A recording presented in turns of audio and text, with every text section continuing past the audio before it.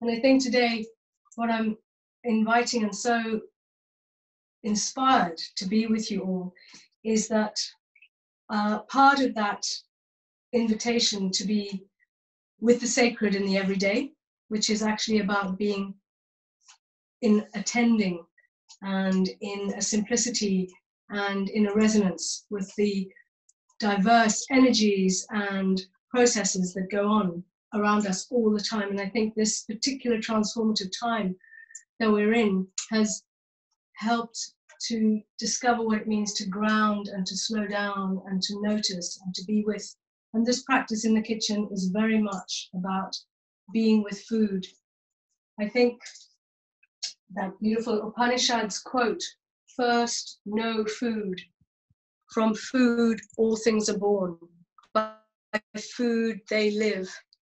Toward food they move, and into food they return." That has been a mantra for guiding my life as a Zen cook, or a culinary activist cook, as I have been called. And I suppose, first of all, I'd like to share some gratitude. Gratitude to Sarah Watley, gratitude to Kate and Lily of C-DaRE, who essentially have helped manifest this practice in a kitchen, studio, and given this transformative time where we cannot move out of our spaces, it's about how do we invite a digital experience of these living processes. So that's what Flora and I are going to discover and uncover what happens in this kitchen. So also to thank Michel Fabre, because he is the director of CORE, Center for Agroecology, Water and Resilience. And without his vision and his courage and his tenacity to have an artist working as a researcher within a social science and natural science center at Coventry University, I think it was a journey to have that manifest, a PhD that is a practice-based PhD that informs the theory that comes out of it, which we all know that actually without the making and the experiencing, we cannot really know. So the Artful Body Mind is that understanding that we come into consciousness through being with matter, through being with the glory of the foods that are around us, that somehow we hide away and we don't give the time and the energy and the space for being with them. So this is the cupboard of love.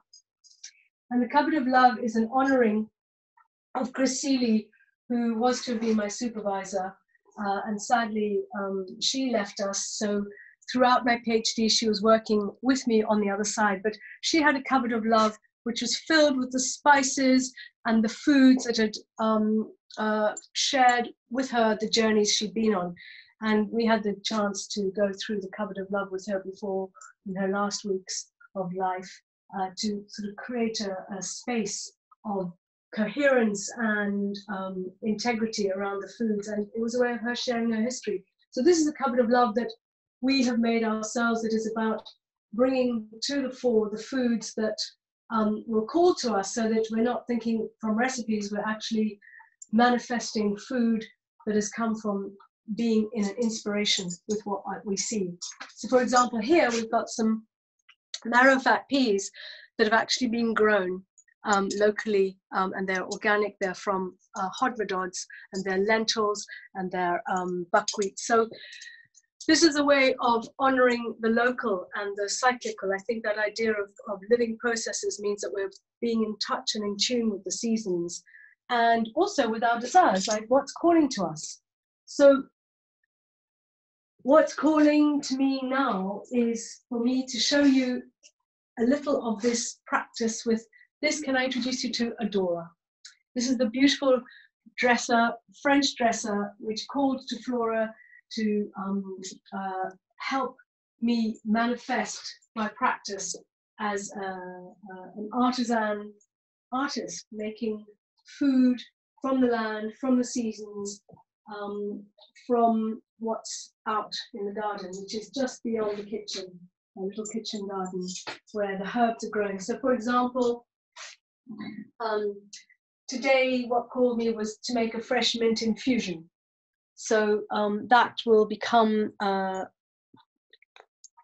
base for some of my soberistas. These are ways of making alcohol-free tonics and elixirs, so that we are happy to be drinking and sharing in the spice and the buzz of elixirs that don't necessarily give us headaches. So these are what I've been working with over the last year. And Adora is called Adora because when I first saw her, I adored her. And it's about that relationship, making a relationship with the vessels, making a relationship with the utensils, making a relationship with the actual, the ingredients that we're using, so that they are honored in vessels that have a beauty to them. So it's about the idea of conviviality. Kate spoke about hospitality. The word hospitality is also about bringing an ethics into place by honoring the food that comes from the place. And the word conviviality is about how do we live well together. So I think I love living well with the ingredients that I work with. So for example, what I have been making over the last week has been a sourdough leaven from an organic rye flour that is grown within 5 to 10 miles of here. And this leaven is on its way to bubbling. As you can see, it's got a beautiful fullness. And it needs the air in order to attract the wild yeasts and the lactic acids. It needs the flour, which is its food. So the flour, over the last 6-7 days, I've been making this leaven, which has started off with flour and water, and then some of these raisins, which help also attract some of the yeasts because of their sugars. What we're doing is attracting sugars to feed the leaven. So the leaven means a leaven is a natural yeast. And it becomes a fermented sourdough after some time. So you can always begin your own leaven. And this has been preparing itself to be with us during these musings with the kitchen. And it's for me, what is so grounding and inspiring is that these processes are living processes, and they keep us in tune with the living processes of nature and the energies and the forces and the manifestations that happen through a natural cycle. So in making sourdough leavens and making breads out of them, we're actually participating in a biodiversity. So I love to call making a leaven biodiversity in a bowl, or making fermented cabbage. For example, here's some fermented cabbage made a month ago, a red cabbage. And again, that is not only good for the gut flora, but it is a way of preserving the beautiful colors throughout the season, so that you can be eating red in the middle of winter when there wouldn't be necessarily that particular vegetable or plant.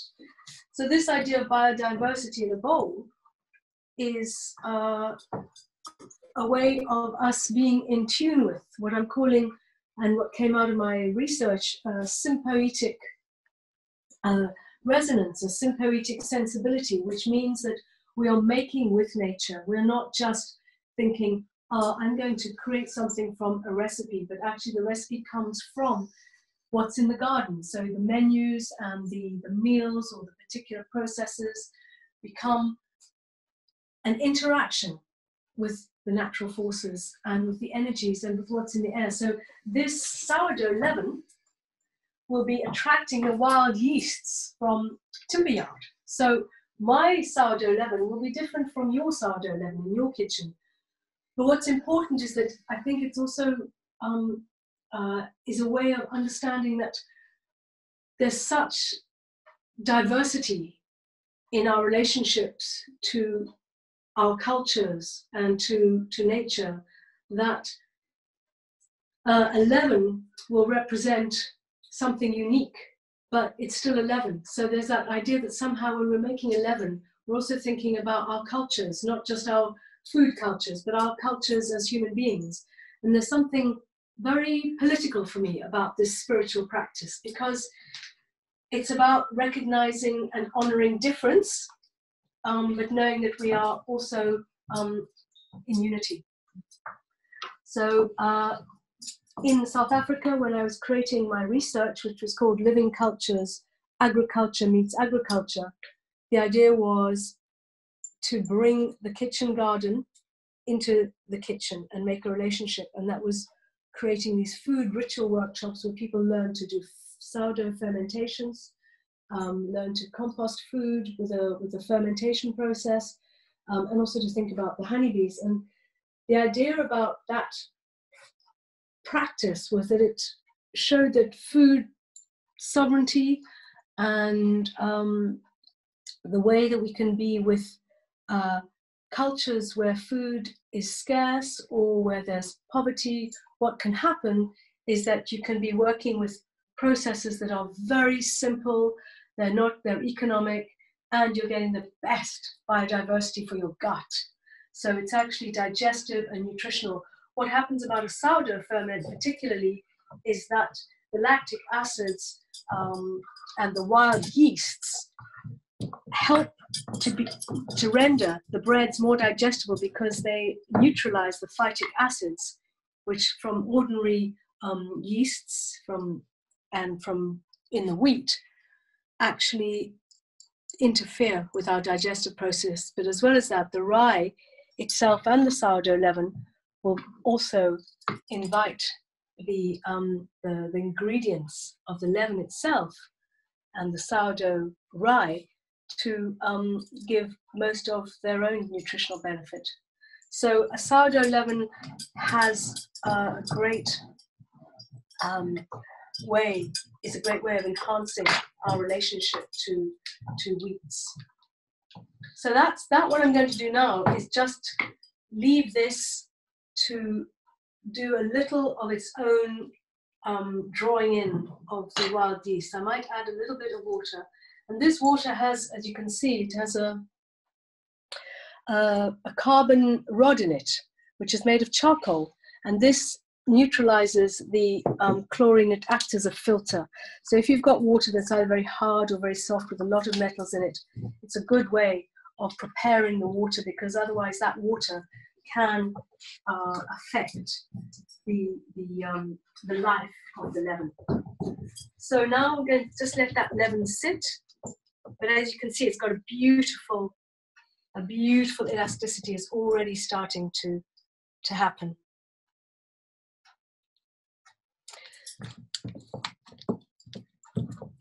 Okay, we'll just let that sit for a while.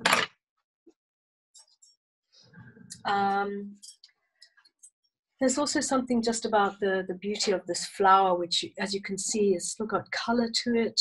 It has a graininess because it hasn't been separated from its wholeness. It's just been ground. Then I'd like to move on to something that we might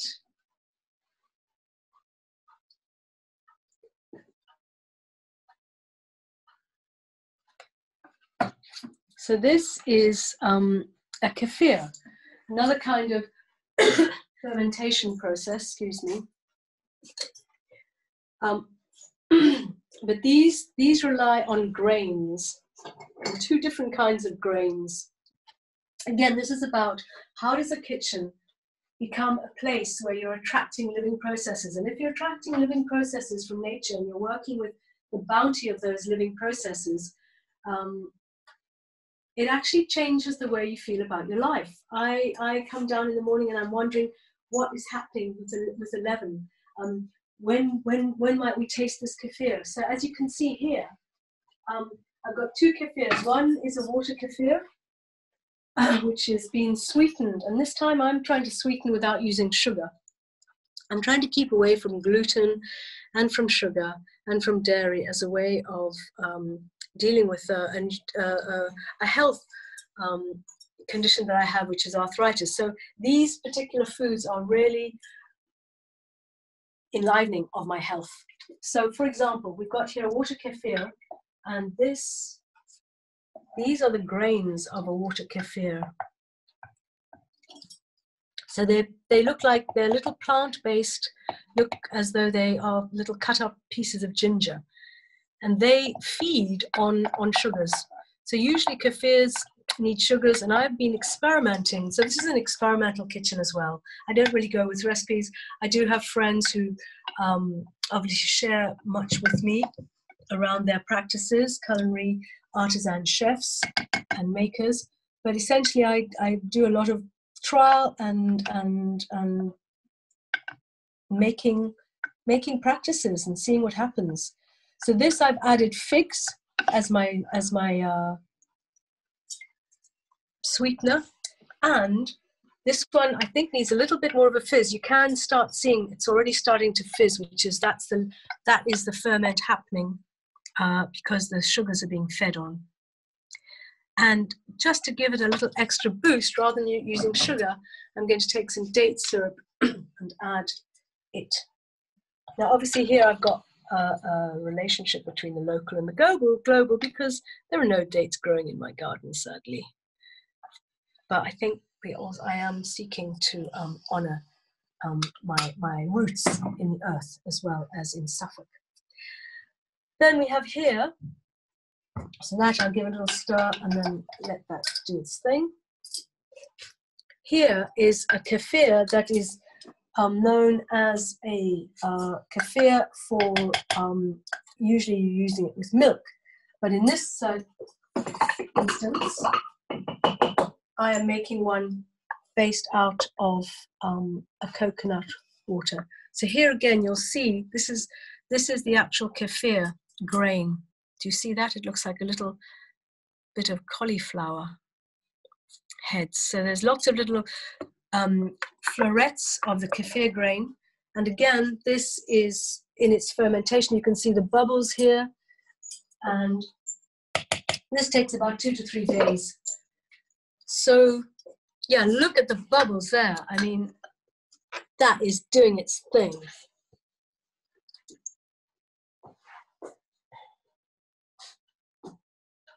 So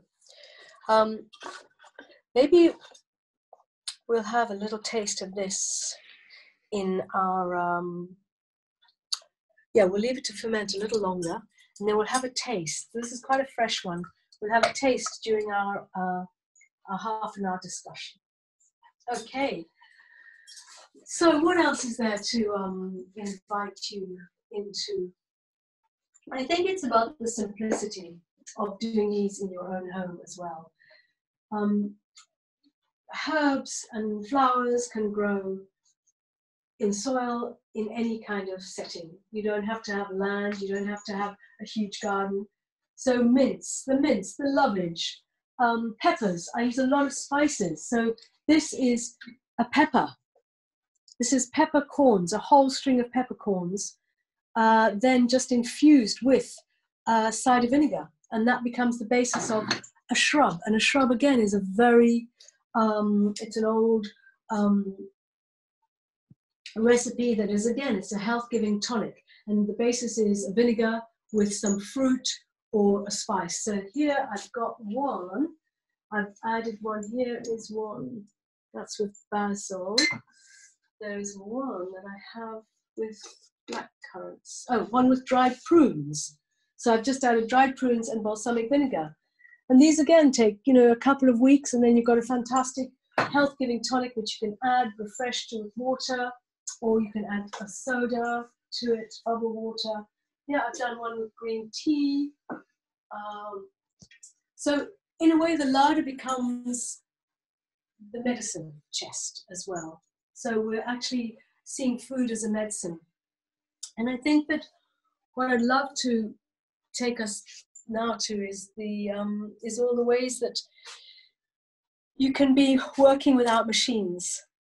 I came across this phrase last night. I was thinking about being with you all and being with the food, and I think these processes and practices are a different way of being with time. The Hopi Indians speak about time having in fact, they have no word for time. They talk about what has manifest and what is manifesting.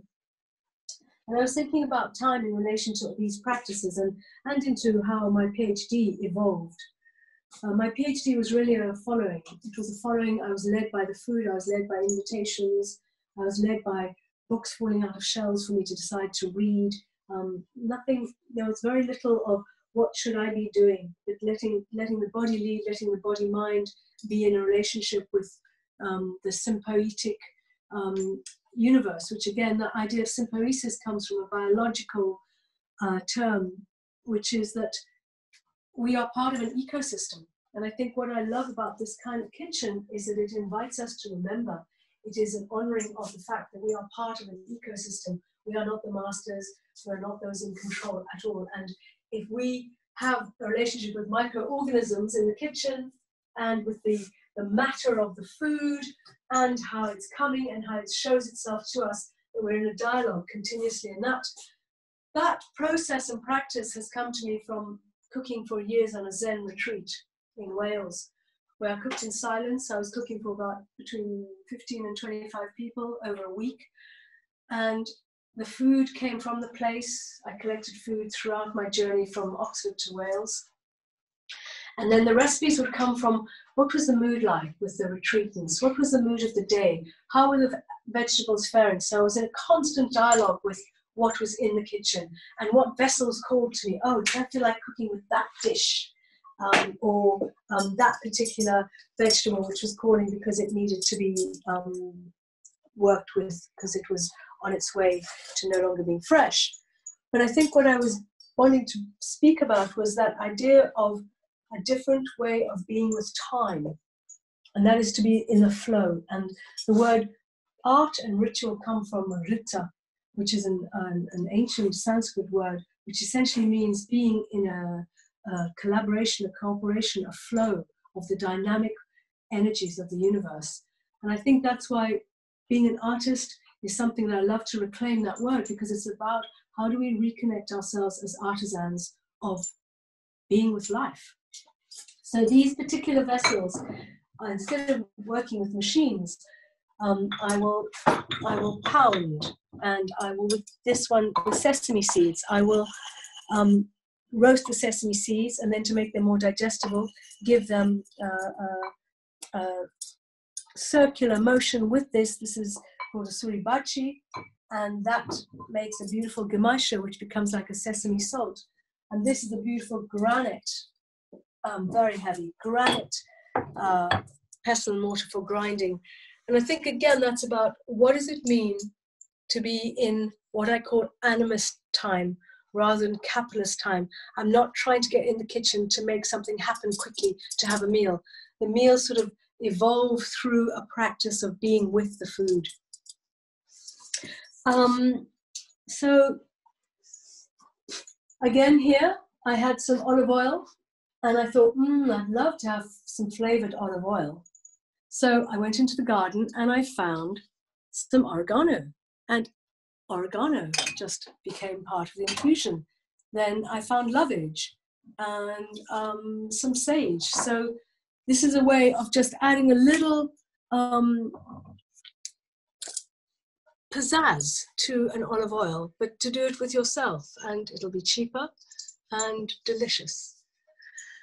So I think that maybe this might be a time to go and be with the table, because on the table there are some inspirations I'd like to share with you that came through my research. One of the things that Kate spoke about is that these C-DaRE invites are about how to reconnect with life as researchful, and the practice of our dance, the practice of agroecology, the practice of science, how do we reconnect all of these with our actual human bodies so that they're not abstractions? And I think part of this process for me, this is about artful science as well as science for art. These are an entwining of processes. In fact, a beautiful book by Harold McGee talks about the Encyclopedia of Kitchen Science.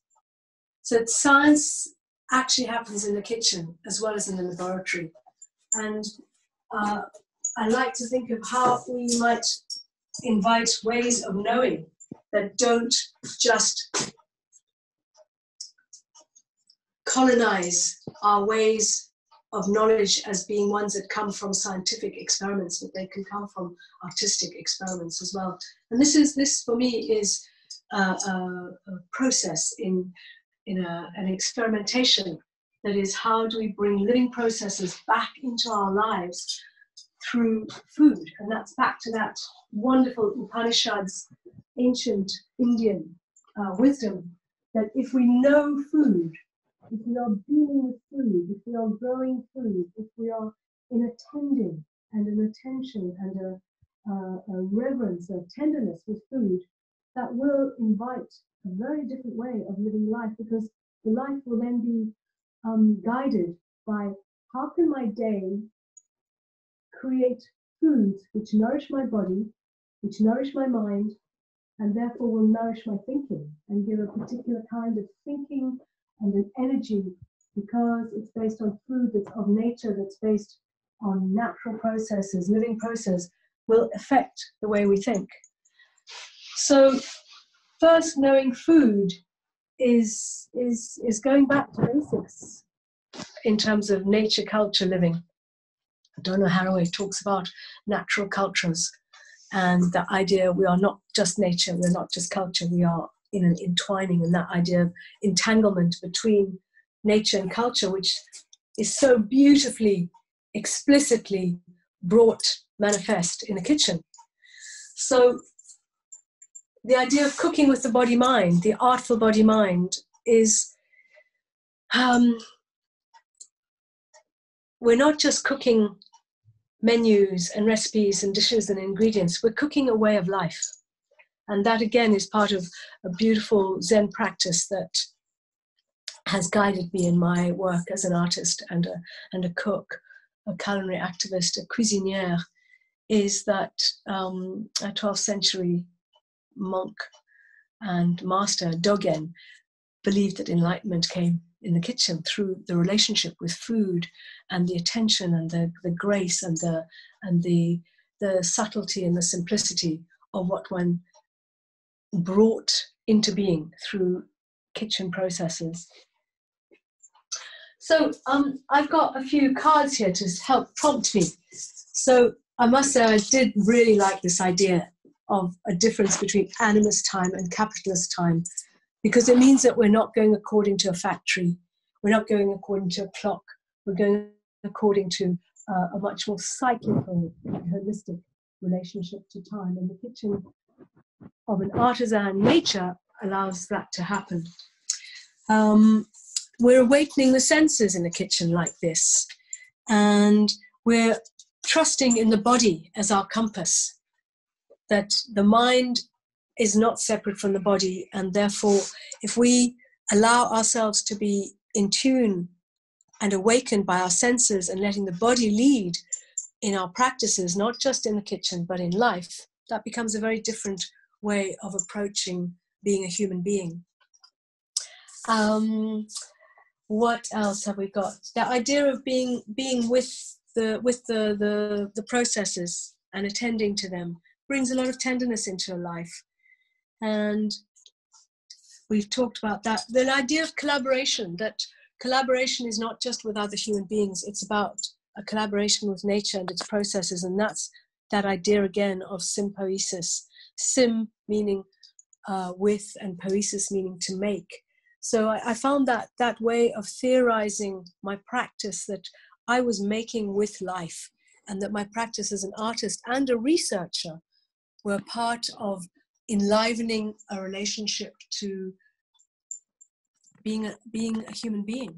And I think convivial is another word that I'd like to add to this conversation. And I'd also like to bring Flora in, because her work as a collaborator during my PhD, she was my thinking partner, actually helped to amplify the processes because of her documentation, but also of the conversation exchanges that we shared, which were very profound because they helped me distance myself from my own understanding, my own ego, so that I became much more part of an ecosphere, what I'm calling an ecosphere of research and practice.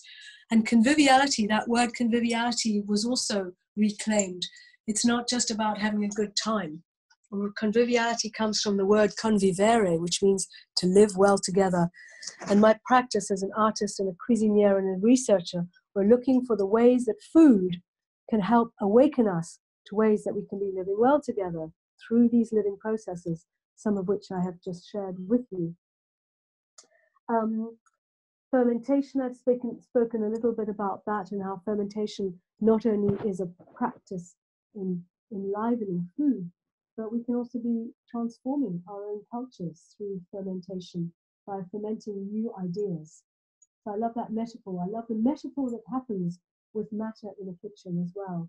The idea of enlivening transformation, not just because you're creating a sourdough or a fermented cabbage. As one of the participants in my research in South Africa, a young black farmer, said when he learned to ferment cabbages, he said, this is a practice in food security.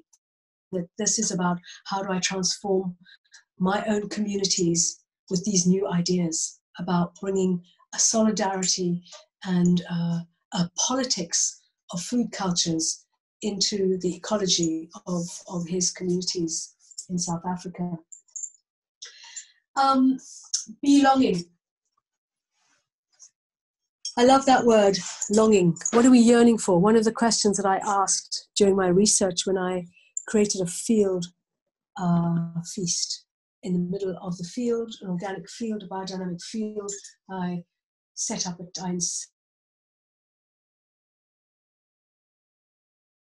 ecologists and farmers and journalists and practitioners and bread makers to come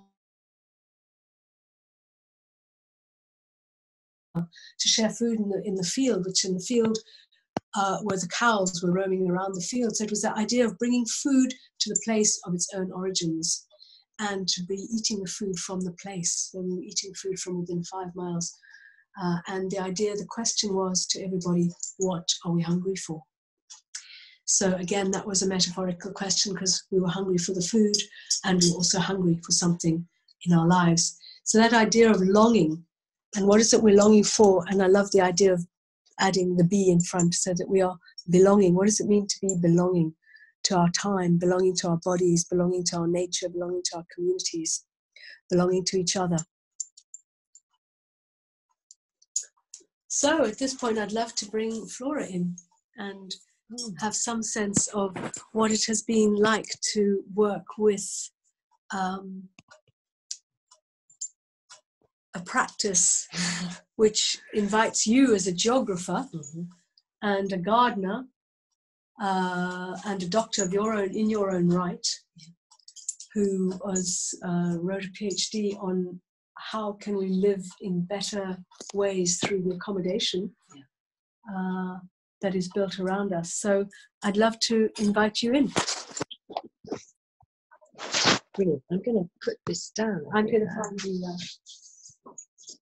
We're just going to rearrange our... Yeah, we're going to sit down at the table. We're going to sit down now. together with you. I might just put the kettle on as well. Or prepare. Anyway, so yeah. So this is Flora, and I had the honor and privilege of having Flora accompany me throughout the PhD as a thinking partner. So she was very practical. She documented everything. She was my scribe, my photographer, but the important part was her capacity to enliven my own thinking through her drawing skills and also her own exquisite sensibility. So Flo, while I put the kettle on, would you just share some of what's been arising for you during this journey. Yeah, thank you. Hello, everybody. This is a complete privilege to be here and reflect on these things with you here at home. And it's very moving, actually, because we long to share our everyday life with people, but it's hard to imagine how 25 of you would fit in this space. So thank you for being here with us.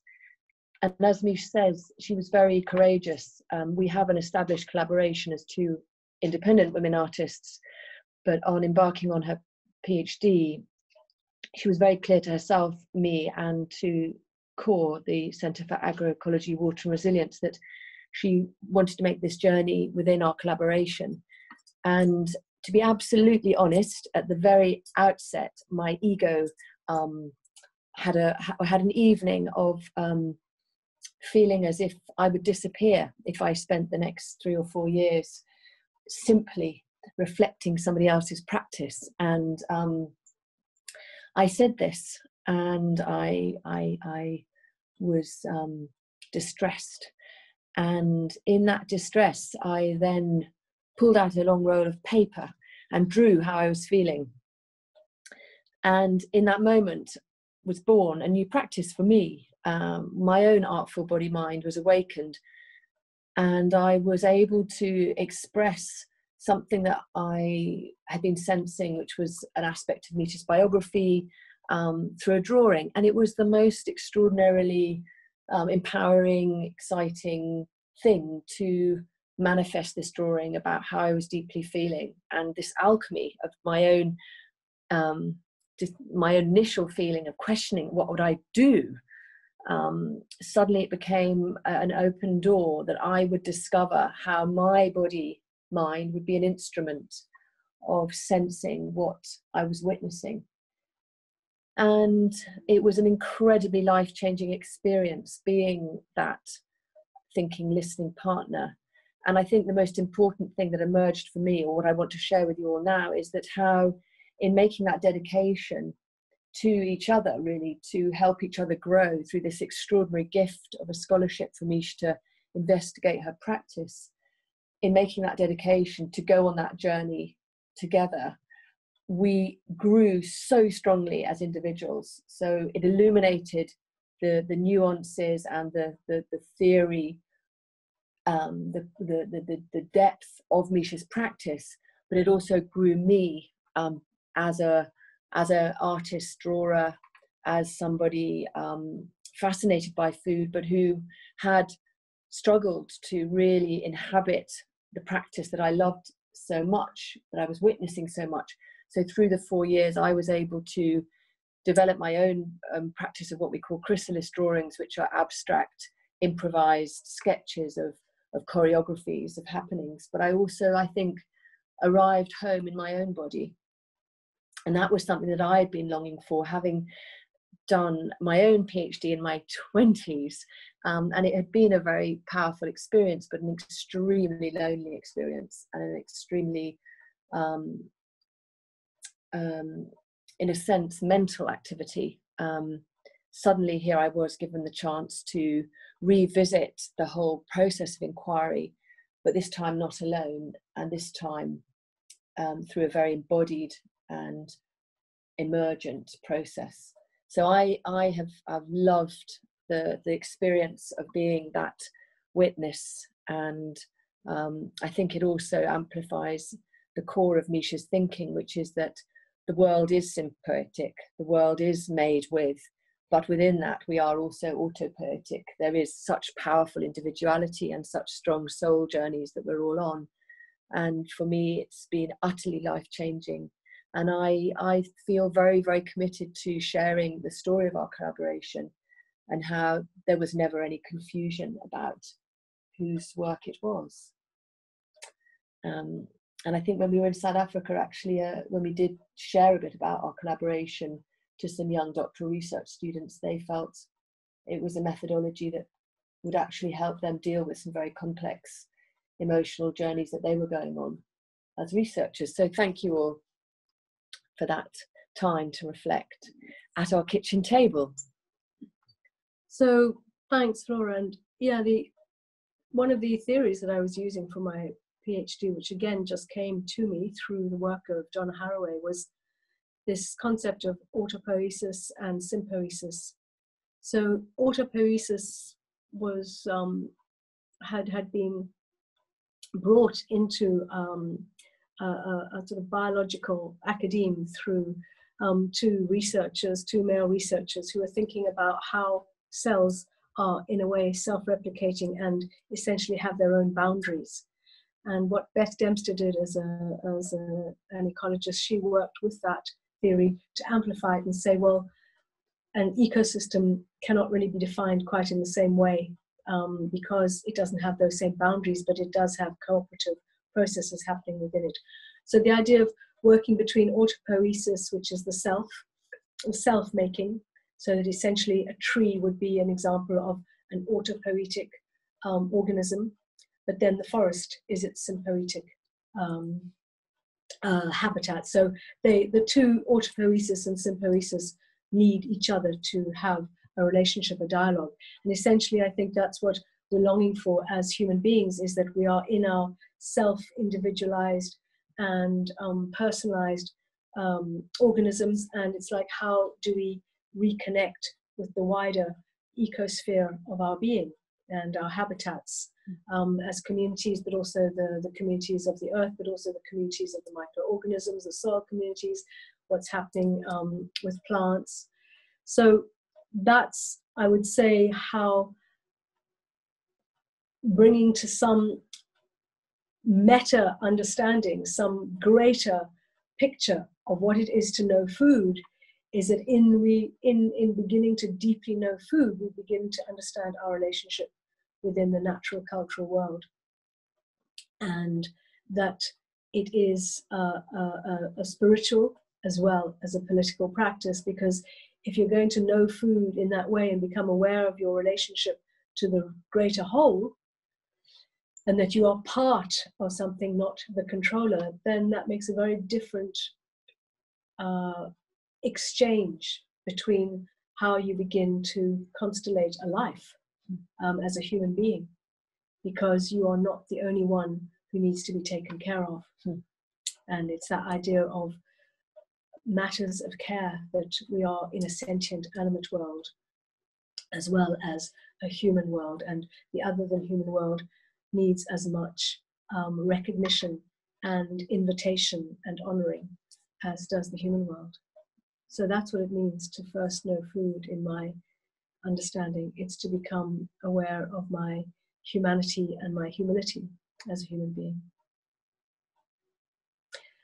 So I think this is a time now where we're beginning to prepare ourselves to reconnect all together and see each other and have some brew, some life-giving brew, some interesting drink to share together over a half an hour around a table, our kitchen table, but it may be a different table for you, and start opening up to understanding what this has brought into your day, this particular encounter that we've shared in our studio kitchen, and to hear of some of what your own practices are and what it might be to bring art and ritual and a practice with food back into your everyday lives, or how you already are doing it, and what it means to become researchers who are understanding that we are searching for something, and that practice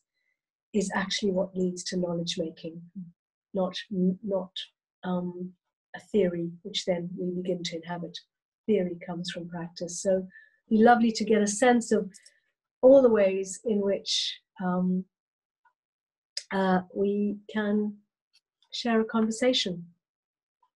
So should we go make that cup of tea and meet everybody back here in a few minutes? Yeah, well, I'll go and collect the teas, and maybe you might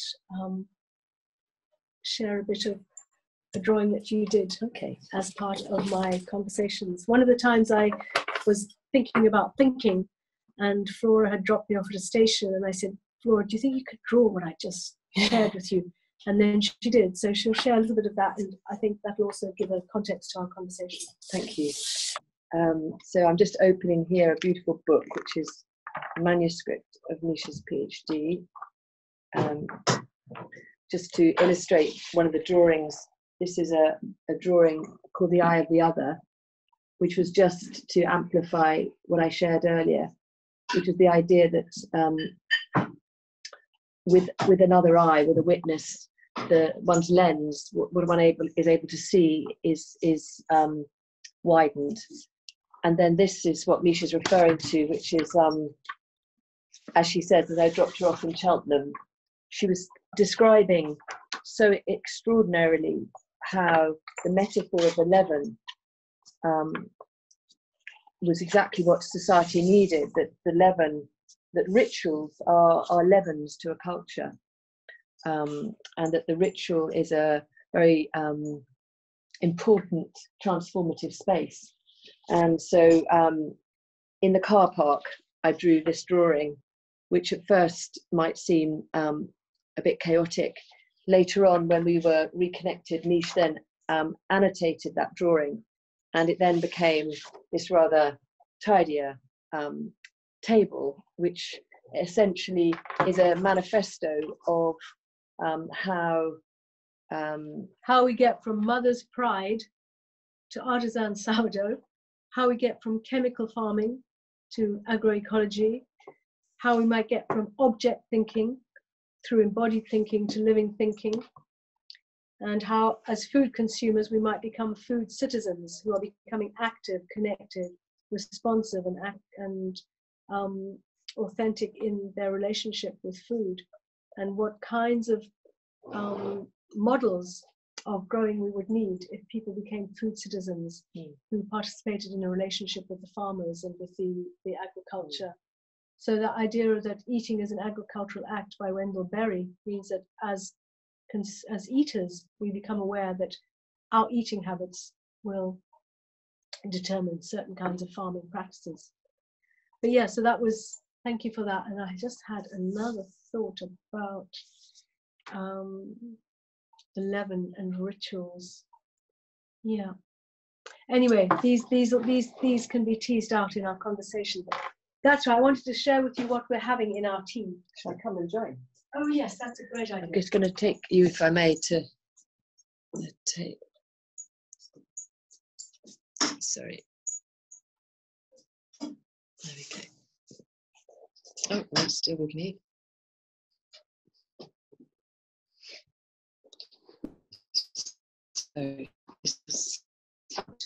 So Flora went out foraging today in the little woods just outside our home. And what we have here is cleavers, which are a great immune system booster. They're also called sweethearts. They're called sticky willies, goosegrass. Yeah. And then we also had these in our juice, fresh juice today. Then we've got horehound, which is fantastic for the respiratory system and for coughs and as an expectorant. And we have nettles, which are great for iron in the blood, and they are a purifier and a tonic for our kidneys. So that's what we're going to have inside our hot water. And then, just because I need to be true to my African heritage, these are, this is baobab fruit. And it's called, it's what,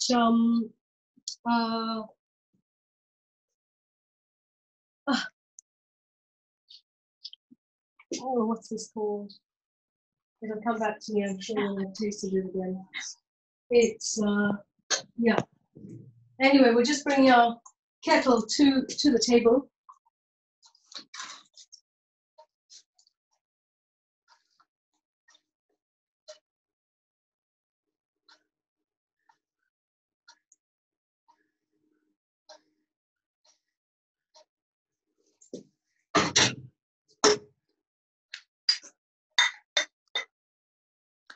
I think as Miche and Flora make their way back with their tea, we'd like to invite you all to switch your video on so we can see each other, those who are happy to do so. And then, as Lily said earlier, if you go onto gallery view, you'll all be able to see each other.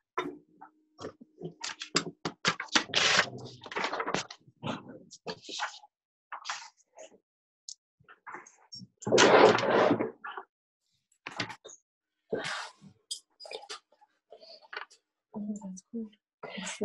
Yeah, I would say bicarbonate.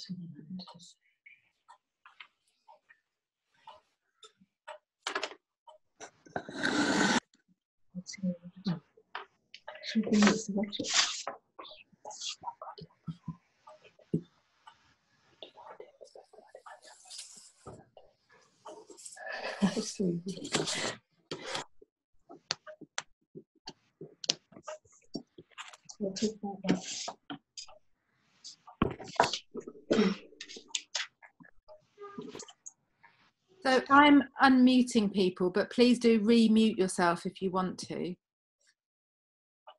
So does this mean we'll see everybody? You should see everybody who is happy to be visible. And if you go on gallery view, Miche and Flora, you'll be able to see.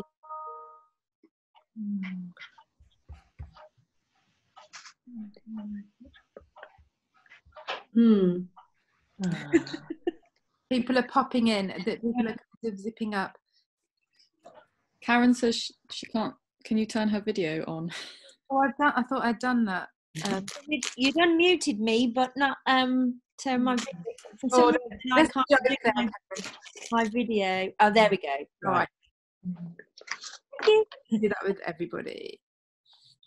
Kate, can you advise us how we see the gallery Yep. of people? So if you go up to your top right, Yeah. and it should at the moment say you're on speaker view. So if you click, it will put you onto gallery view. Okay. And then you see everybody. We are just on an iPhone, so... Oh. You can't do it on an iPhone. Right, I might go and get our iPad then, and so we can see everyone. Okay. Well, should we? Well, I think we can carry on because at least we can hear each other, yeah? Okay. So just for everyone else's benefit, Lily and I and Miche and Flora felt it would be more straightforward if we ask the question, so there's not too many, because there's a strange thing that seems to happen in the virtual realm where if one person asks a question, everybody else becomes kind of peripheral. So actually, we'll ask your question. So we've got some great ones coming in. There's an interesting conversation, Miche, about the origins of the word elixir, but it was then very succinctly answered. So I'll actually, I'll just do these at random and then up as well. So a nice straightforward one to start with. What's the cabbage fermented with? Oh, that's a beautiful one. And I'm sorry, I didn't actually say. It's so simple that I always forget. There's a misunderstanding sometimes that because some cabbages that you buy in the shops have water with them, that they're actually in a vinegar. But actually, a true fermentation comes from the plant, vegetable, with salt and thyme. Great. Thank you. And so it's just a question of what happens is that the salt you've shredded the cabbage, and then you've massaged it with your hands, and you're adding salt to it. And as you massage, the salt starts impregnating into the cell walls, and basically that is what releases the sugars to start doing the fermentation. And then slowly after about a week, so the liquid comes up over the cabbage, but that's all from the salt and the massaging of the cabbage. And then over time, the fermentation happens with the bubbling coming up, and then it becomes dry, and that is the cabbage has become fermented. Great. Thanks, Miche. Okay, so here we go.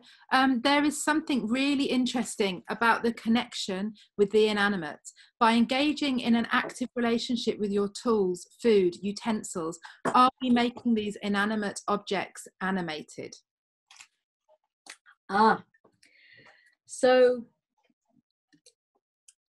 my relationship with food has opened my eyes, and my relationship with Zen Buddhism and the practice of cooking within a Zen retreat has, and I guess also my relationship with the esoteric and with ancient wisdoms has opened my eyes to the fact that there is no inanimate world. The world is animate around us. There is sentience, there is a sensibility, there is sentience to matter. And it's about how we revive our relationship to matter and revive our relationship to sentience. And I think if we think that the world is inanimate, then we can cause a lot of problems because we think there's no feelingness, there's no consciousness going on. So I think when one starts working with an understanding of animism and the world as sentience and that matter has agency, then everything around becomes alive. So that, and I know there are a lot of anecdotes which sort of bring this into a more popular understanding.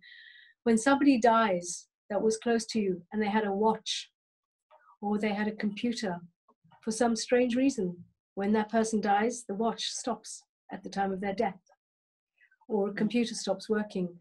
And those kinds of anecdotes, I think, show that we are in a continuous relationship with the objects around us. And in fact, when I was studying as an art therapist, I wrote my first essay was called Object Magic.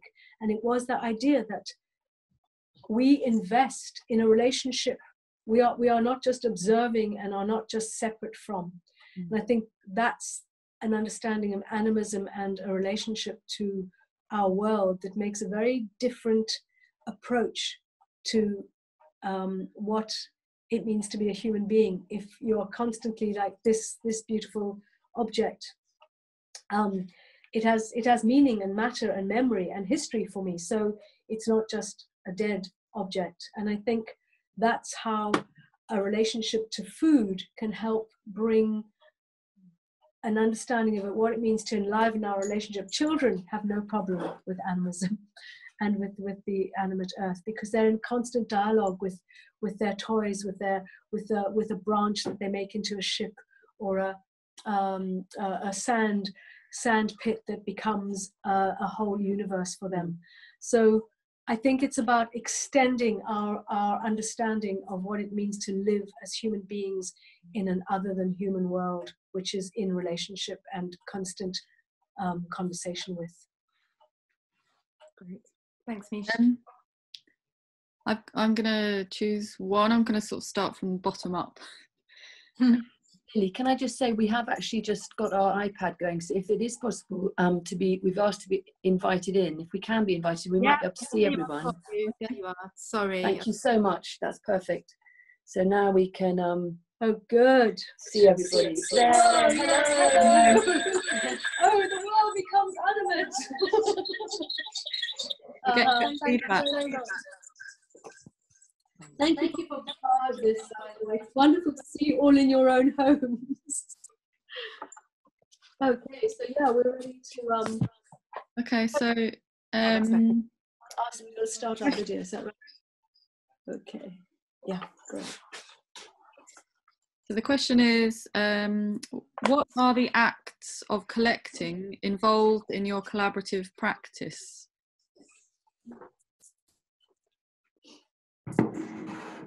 The acts of collecting or connecting? Collecting. Collecting.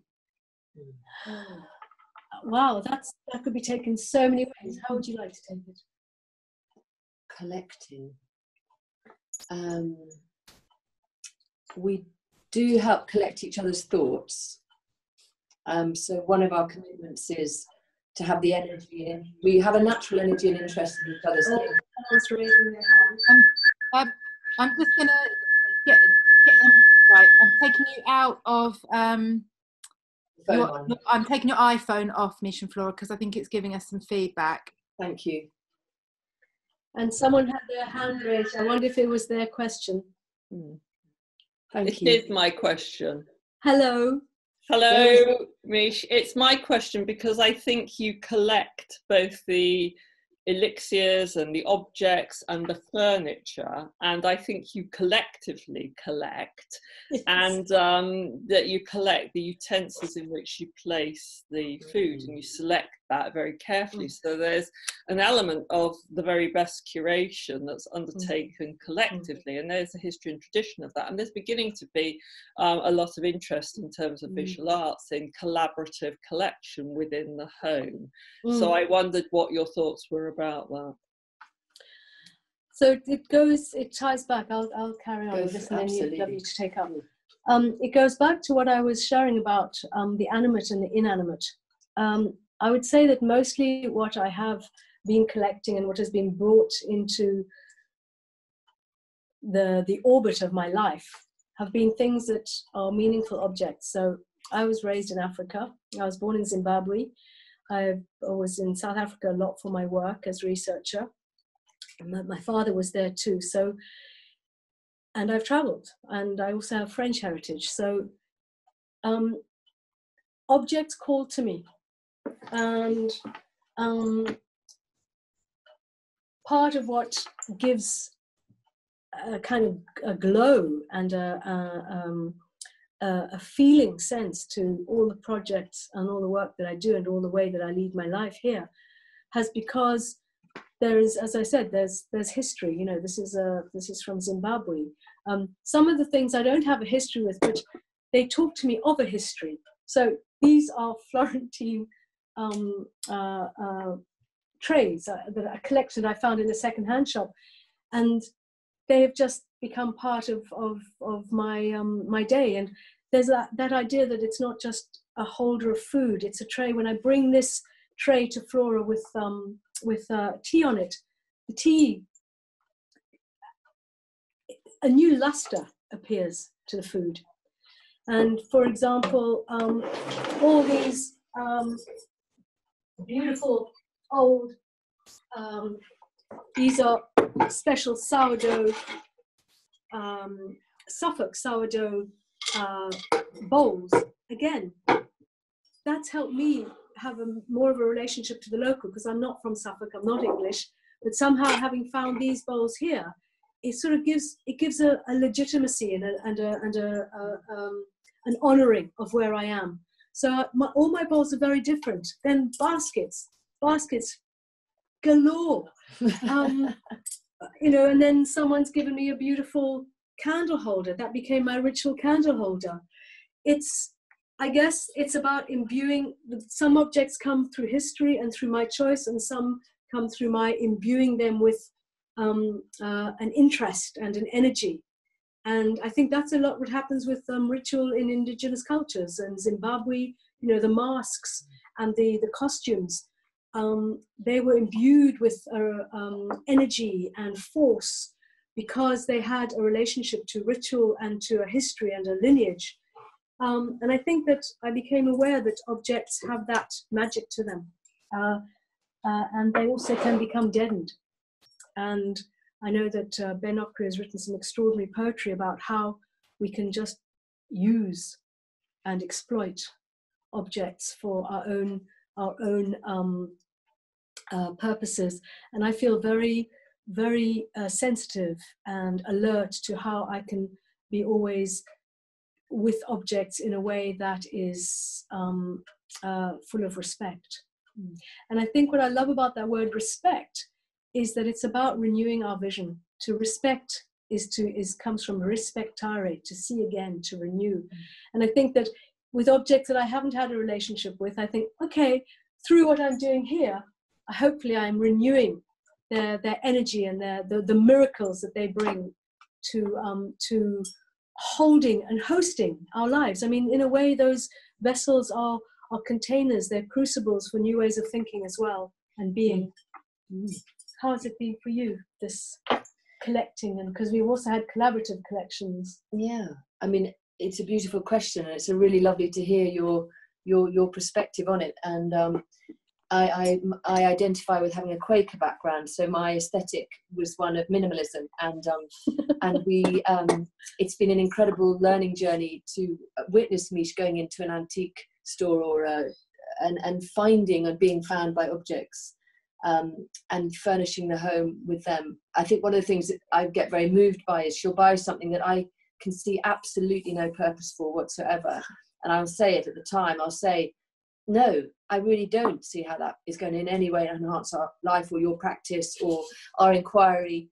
And then within about 24 hours, it's become utterly indispensable and so obvious that we needed a 3-level cake tier system in order to display soil samples. So it's that reappropriation of kitsch things and then becoming, and also honouring. I mean, often she'll buy something and I'll say, it's broken. And then she'll say, I'll wash it, I'll mend it, I'll oil it. And she's out in the garden oiling what to me looks like a really rusty piece of agricultural equipment. And then the next day, everyone is saying, where did you find that weighing machine that reminds me of my father? And it evokes something. There's poetry in it all. So I've overcome my defaults, which is to say, do we really need it? And to actually now go, yes, at every junk store we go to, and it's not excessive, it's very restrained, but it's not immediately obvious how that object will live, what its life is going to become. And I think to answer that question as well, to amplify what Flo is saying, you know, putting two objects together in the very Dada and surrealist way can actually make something come into a completely new association that gives it a new life force. And so I love playing with those ways of being. I'll keep talking. Thank you for that great question. Are there things you'd like to share about it?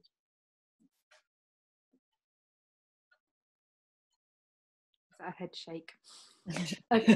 No, not particularly. It's just a long-standing area of interest. Yeah. The idea of collecting in the home. Yeah, and the word curation is very much part of it. And the idea of curation is it's not just about putting objects together.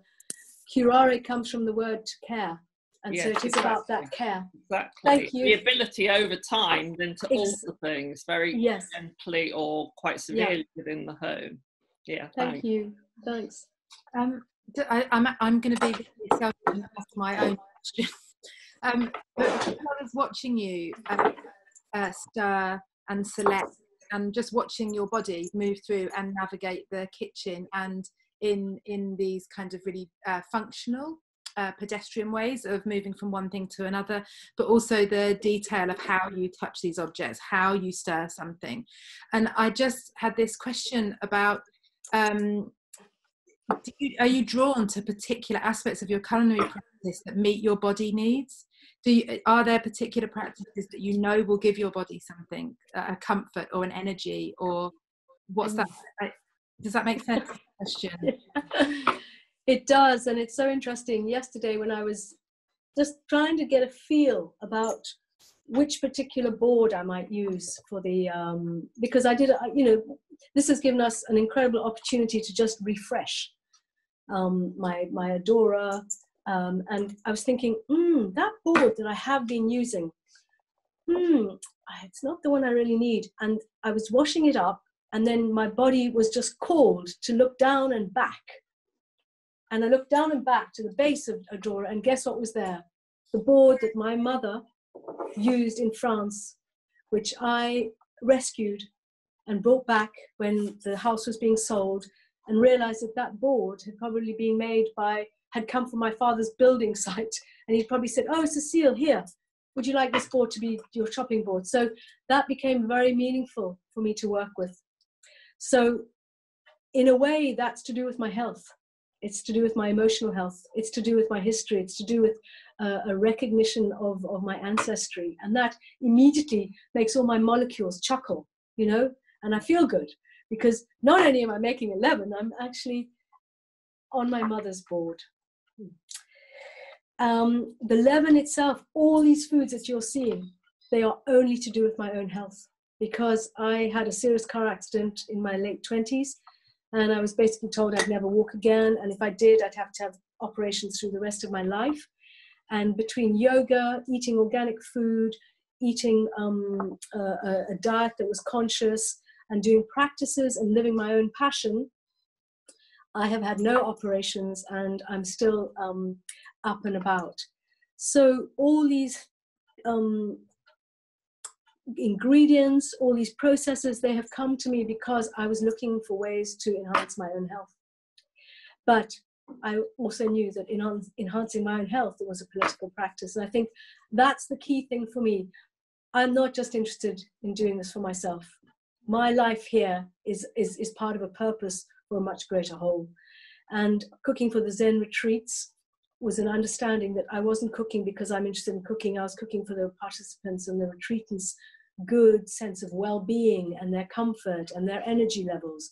So that became, I had to do a lot of thinking and reading about what were foods at particular times of the day that would make sense, which foods would be heavier, which foods would be lighter. So I learned a lot about the yin and the yang of food and the macrobiotic way of cooking food, the macrobiotic way of chopping vegetables so that you got the best essence out of them, so that you didn't just get the yin energy and the yang energy, you'd get a diversity of energies. And then all these fermentation processes, so many cultures throughout the world know that you begin a meal with a fermented process because it actually helps the body gut flora to start receiving food. So, and also there's something about the way you present food. The eyes are actually the first thing that begins the digestion. So if you start seeing food and the smells, so it's actually such a holistic experience to live with food, which has been calling to you because it's actually going to nourish you and to nurture you and to be your health giver. And if you're working with the foods that are in the local geography and the soils, if you're having honey, you have some hay fever and you have the honey from that area, the hay fever will actually be neutralized because you're working with what's in the region. And I think that's what the wisdom of local and global is. It's not because we're just saying, oh, let's not travel far. It's actually because the soils give you the nutrients that you need in that particular place and the seasons. So I would say that the whole of this artisan kitchen is one that's based on food. Let food be thy medicine.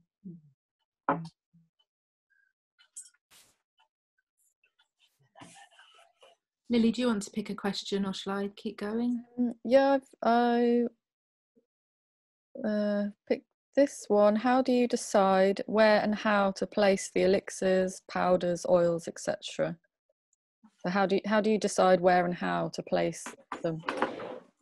So you mean on the shelf? That was Erica's question. That was Erica, yeah. Do you want to expand? Yes, either to place them on the shelf or next to each other, what goes next to what, how do you make these decisions?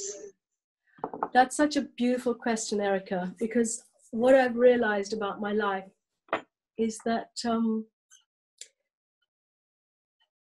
Erica. Hello, Erica. Hello, Erica. Erica, I've discovered that a really wondrous way to live a life is to try and make no decisions about anything. And I talk about the sympoietic flow and the sympoietic sensibility. And I really do. I have liberated, I have surrendered to it. And that means that I have no idea why anything is with each other. They are there because somehow there was a relationship between my hand, that bottle. Obviously, there were some things that are constellated, like all the things that I have made myself are in the one corner. If something has got something like a tincture from an artisan practitioner, then I'm just sort of creating little categories. But essentially, where things find themselves, and sometimes those definitely migrate, and they migrate for a good reason, because actually at that moment, the dandelion tincture was telling me that it wanted to be with the mint. But if I had just only placed it away from itself, it wouldn't have known its new relationship. And I think that's how I cook as well. Somebody once, I call it tribal cooking, not because it's from certain tribes, but because I think that all the foods that I work with are from a tribe. And if you keep with the tribes in their own way of being cooked, and then you bring them together, it's a bit as though the tribes have come to an understanding that they're with each other in their community and they're now safe to join the carrot tribe. So the potato tribe has now decided, okay, I have yielded of all my goodness in my form, in my shape, in my textures, in my essence. Now I'm happy to go with the carrot. So I think the similar thing with the elixirs is that they are of their own essence, but they also get mixed, some incredible mixtures. I mean, I found one of the mixtures today was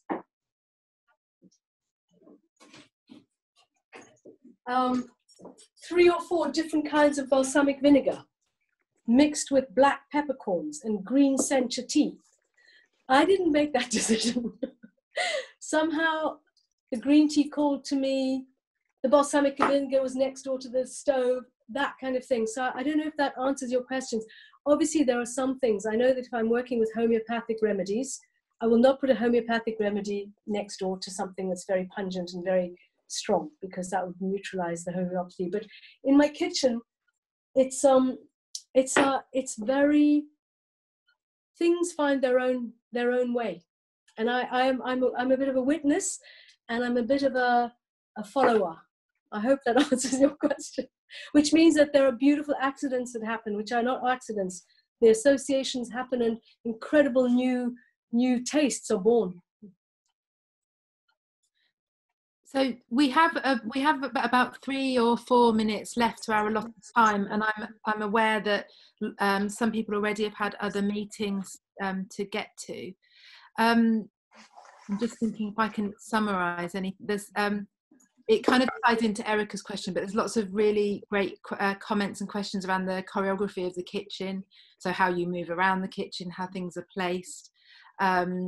Which is actually beautifully, nice for you, Flora, phrase the geography of the kitchen, bringing together of your practice. So does anybody have a question that they want to ask? As we're a slightly smaller group, I think if you just want to say it, that's fine in the last few minutes.